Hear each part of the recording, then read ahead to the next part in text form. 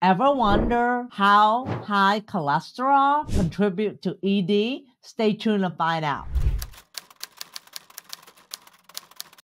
Hello there, modern man. Today we're going to talk about cholesterol and how it affects erectile dysfunction. First of all, what is cholesterol and what is considered high cholesterol? So what is cholesterol? Cholesterol is the fat that you need actually to make hormone. The hormone need the fat. So you need some type of cholesterol, but too much is not too good. So let's discuss what is normal range. So what is a good cholesterol level? And cholesterol is measured in milligram per deciliter.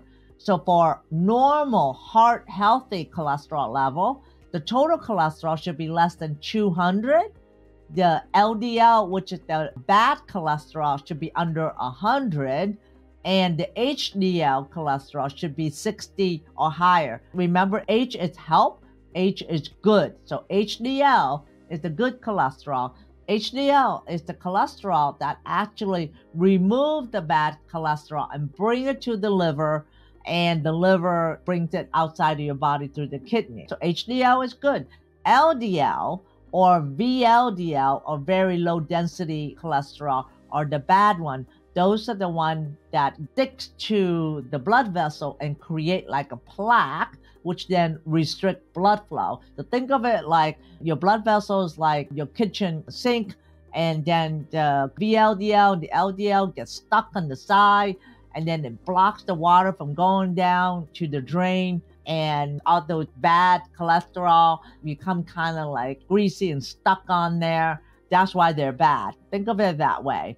Now, at risk or kind of borderline cholesterol is between a total cholesterol measurement of 200 to 239, and then LDL cholesterol of 100 to 159, and HDL cholesterol, which is the good one, is it lower between 40 to 59 for male, and for female is 50 to 59. So for female, it's slightly 1 point higher than a male. Now, dangerous cholesterol level, which are the levels that will contribute to decreased blood flow, like a peripheral vascular disease, a decreased blood flow in the peripheral blood vessels, cardiovascular disease, a decreased blood flow to the heart, atherosclerotic disease, it just decreased blood flow overall. So dangerous level is a 240 or higher for total cholesterol, and for LDL, which is the low density of the bad cholesterol, it's 160 and higher. And HDL for male, it's under 40, and for female, under 50. So something to consider: if the female needs more HDL in her system than a male. So having said that, you do need cholesterol, but you don't want to have too much. Now, this is the common question I get all the time. What do you need to do when you have high cholesterol? Because when you have high cholesterol, I mentioned that it causes endothelial dysfunction.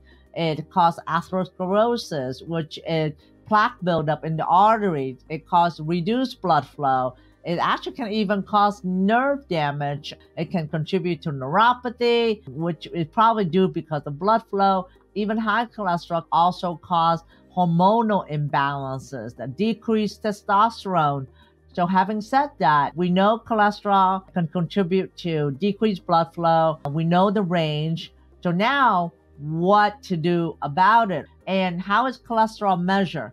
Cholesterol is measured through the blood. When you go to the lab, and you just get a little vial of blood from your veins, and that gets measured. And it only takes like a day for the result to come back, and then you review it with the doctor. Now, the first thing that you should do when you have high cholesterol is really changing your diet, because the diet that contributes to the high cholesterol, and first thing you should do is limit the amount of saturated fat, like those are the fat as in red meat, it's in dairy product, and also found in processed food and fried food. And so what do I mean by processed food? It's anything that is in a box or a bag, because they can raise your LDL level, which is the bad cholesterol.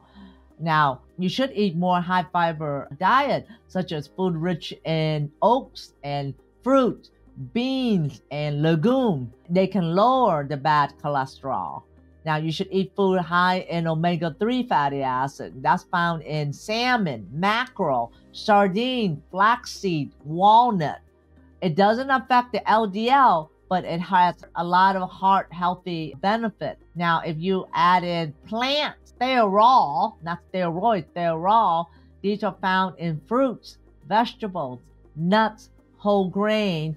They can reduce the bad cholesterol as well. And if you need to eat, choose whole grain, as in whole grain bread, whole grain pasta, and cereal, rather than just white bread alone. Now, of course, you got to add in the exercise, about 30 minutes of either walking or moderate exercise at least 3 times a week or every day is optimal. And another thing is quit smoking, because smoking will actually decrease blood flow, and also limit alcohol consumption. I've talked in the past that shouldn't probably take more than 14 drinks a week, but drinking alcohol can increase your blood sugar. It also affects your cholesterol as well too. Now, you should also manage your stress, because high level of stress will actually make you stress eating and will also affect hormonal imbalance. But if you exercise, the stress will actually get better. Now, the next thing is, how often should you get your blood work and to look at cholesterol? Now, if you're over 60, you should do it every year. If you are 60 and under, you can get away with about every 3 years or so. Have a family history of heart disease, you should definitely get it every year if you're over 40.